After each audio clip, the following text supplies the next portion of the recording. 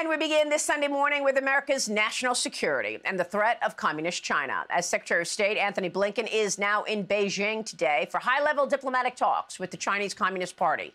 Blinken making the trip despite increasing aggression from China toward America, including most recently a surveillance spy balloon flying freely over the continental United States, including hovering over military sites and sending military secrets back to Beijing in real time, operating a spy base in Cuba to surveil the United States and secret police stations across the country, while also harassing our military in Asia and exploiting Biden's wide-open southern border, with apprehensions of Chinese nationals now up 1,300% in the last year.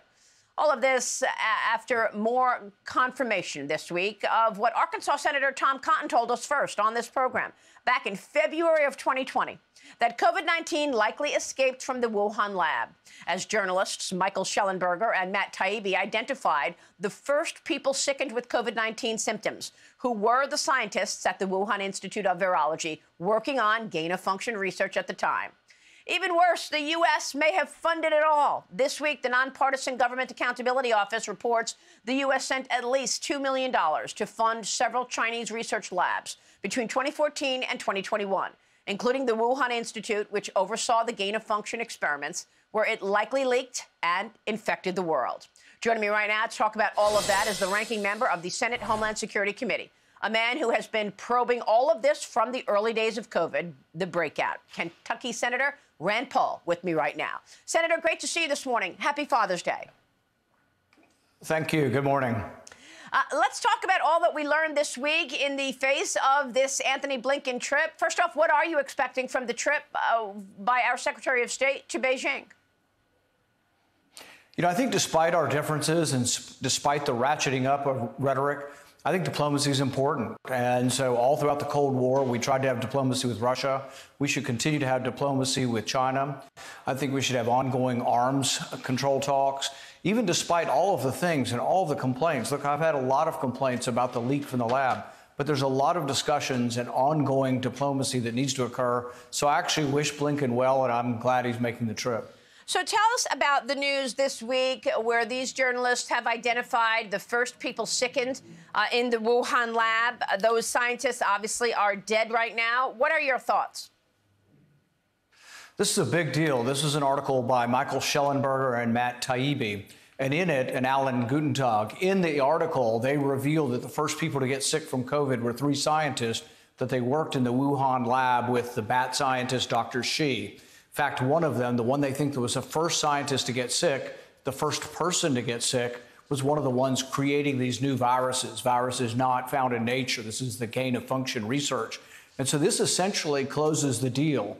What I'm going to try to pursue now is whoever revealed this, if there is documentation of this, it's all supposed to be declassified tomorrow. And that legislation passed unanimously. If we can get those records and actually put it out there for all the public to see that the first person that got sick was a scientist at the lab, then it's a done deal. We know it came from the lab and everybody can just admit it, but then we can move to the reform. The reform is we shouldn't be funding this kind of research in China, but we also shouldn't be funding this kind of research in the United States. Well, I mean, did we fund this? Did we fund the beginnings of this disease? Yeah, and I think we share responsibility, So I met with the Chinese embassy about a month ago, and I asked them for help on this. And we have had one person in China now, the former head of the CDC, George Gao, has admitted that a lab leak is a possibility. What I would say to China, if I were on the trip with Blinken, is that there's a shared responsibility. The U.S. government funded this. The U.S. government advocates for this, and an accident happened. If you'll be forthcoming with us and let us know that those scientists were the first to get sick, they have to know this by now. If they're forthcoming with it, we could move on in a cooperative way, because we can't make China have rules on gain of function, although they have passed some new rules in their country. But what we need is an international consortium of countries that will voluntarily agree to restrict this. The United States needs to restrict this. There are people estimating that the next time this happens, the next time we have a leak from a lab, that between 5 and 50% of the population could die from another man-made virus. So this is very, very serious. This is up there with nuclear arms control. This is up there with the danger of nuclear war. But this is much more insidious. It's harder to trace, but still millions of people can die from a man-made virus. But we all know that Communist China covered it up initially. How are you going to get the truth now? They won't even allow an investigation into the Wuhan lab. Yeah, it's not easy, and they haven't been forthcoming. I think the only way to convince them is that it won't all be about blaming them because we participated in funding this. The blame equally should go not only to Chinese authorities, but to Anthony Fauci and all those who advocated for this.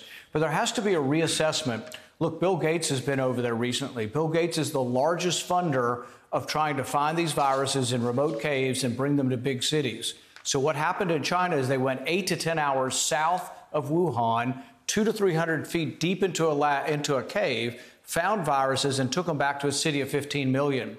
There are many, many scientists who think that Bill Gates is wrong in funding this, that our government's wrong, that the Chinese government, that really we don't need to be searching for viruses that may never interact with man. And it's worse than that. They bring viruses that we may never interact with. They bring them back to the lab, but then they manipulate them by combining them with other viruses to create viruses that don't exist in nature.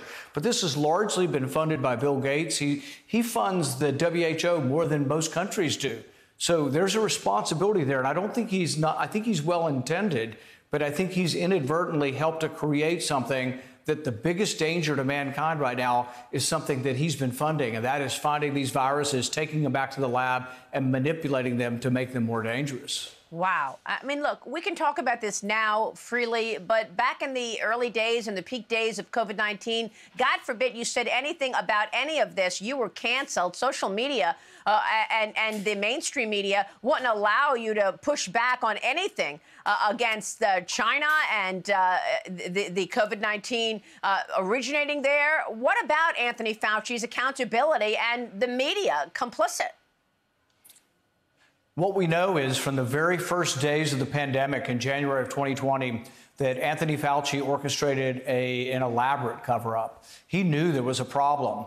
At 3 in the morning, he was emailing somebody on January 31st, and that person was head of the committee that was supposed to review dangerous research, the P3CO committee, the potential pandemic pathogens. It was supposed to look at this dangerous research, but Fauci allowed it to go around that. So he knew from the very beginning, not only was he funding the Wuhan research, but he was going around the regulatory apparatus to let it happen, even though the rules said it shouldn't have happened without more scrutiny. So he knew this from the beginning, and it was an active cover-up. He actively got papers placed that were not valid papers into large scientific journals.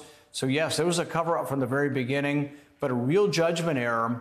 And this is a man, Anthony Fauci, who said in 2012 that this kind of research to create new virus was so important that even if a pandemic should take place, that it'd be worth the knowledge. I think there's several million people, particularly 1 million Americans, who would question whether that was good judgment or not. So whether or not he was poor judgment or not, it was an incredibly bad decision to fund this research. Yeah, and I know you're waiting on more information after you sent the letter to the head of the HHS, Honorable Javier Becerra. We'll wait for when you have more information as a result of those letters. Senator, good to see you this morning. Thanks very much.